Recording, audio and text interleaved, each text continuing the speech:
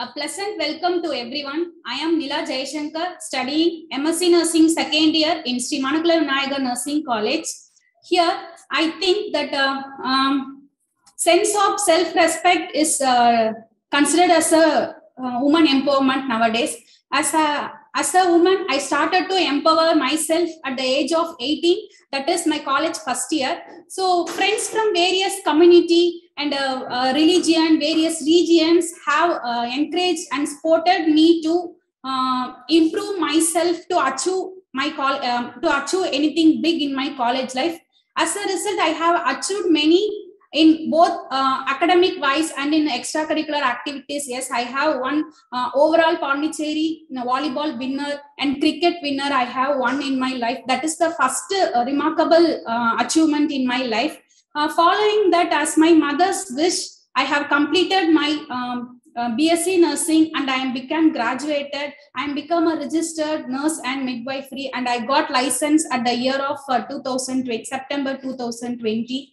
After that, I have joined to work as a staff nurse in a hospital. There I have learned many things, both professionally and personally, which motivated, and I have understand how to invest my salary and what is the next step I have to started in my career. Both all the things I have learned only in my working experience. That is, I have to frankly tell, that is my precious precious time of my life. And while working, I have started to working in a newborn unit as a neonatal nurse.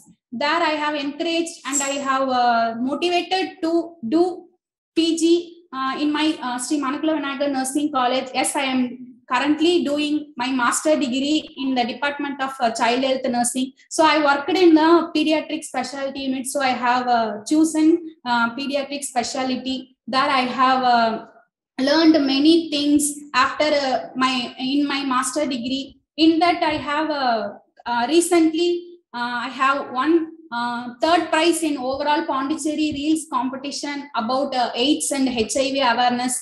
And that is my first achievement in my PG life. And recently I have won woman runner-up in women's cricket runner-up. So these are all my achievements so far. And so this is the initial for my PG life. So hereafter, I'm going to put my 100% work in my life.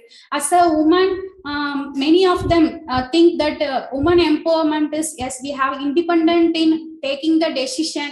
Independently, we have do anything. We have an equal pay and everything. But the main thing I have to convey to the community, that is woman empowerment is not only the independent, we have to use it in a right way. We should not malpractice and use the opportunity in a right way. Don't go in a wrong way. So that is the thing I have to communicate to the community.